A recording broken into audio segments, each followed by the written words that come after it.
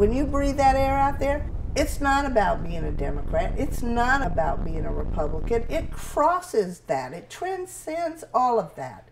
It's about human beings breathing the same air that is making all of us sick. I'm Tracy Kuhns. My husband's name is Michael Roberts, and together we are the Louisiana Bayoukeepers. Our house is on one of the finger canals off of Barataria, 150 miles northwest of where the oil rig exploded. Our fishing grounds are totally closed down, so all the income from that is gone. So you have a choice.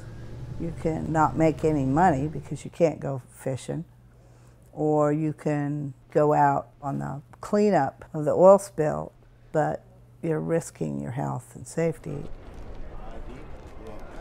It's really, really stressful. These men on the bayou are used to taking care of their families. We've been here since about 8:30. Trying to see if we can get some work since we can't shrimp. Yep. When I first heard about the oil spill, my thought was, they finally did it. This is the big one. They have finally finished us off. Because for 40 years, or since I've been aware of it, that I've been on these waters out here, I have watched them do nothing but damage. That's damage, right. Damage, damage. So there's a little heavier oil right there, that little white splotch. It's all the way up here now and behind the house. I don't know why it didn't occur to me that it could be this far up, but all the birds are gone. Where did the birds go? Well, if they have enough sense to leave, you really need to think about that. And the night that they did the first burn, the whole community filled up with the smell of crude oil. We were outside at 1 o'clock in the morning. The neighbors had come out, and just the smell was horrible. When they're burning that stuff, they can't control where that's going. If it was like that here, I can just only imagine what it must be like for the fishermen and the other workers. I mean, BP keeps saying it's nothing to worry about. They're never going to be exposed to any of this stuff. And they're not going to come in contact with it. And if they are, they'll make sure they have 40-hour HAZWOPER training and the proper protection. But the reality is something entirely different. All these guys are having sinus problems. Dripping sinuses, scratchy throats, that kind of stuff. And this cough that the guys are calling the BP cough, because nobody really knows what it is, but everybody's got it. That's the last of the respirators and cartridges that we've been distributing to fishermen. Yeah. You can see the workers are not protected and that they are working in oil. And that is unconscionable. But they spraying dispersant everywhere.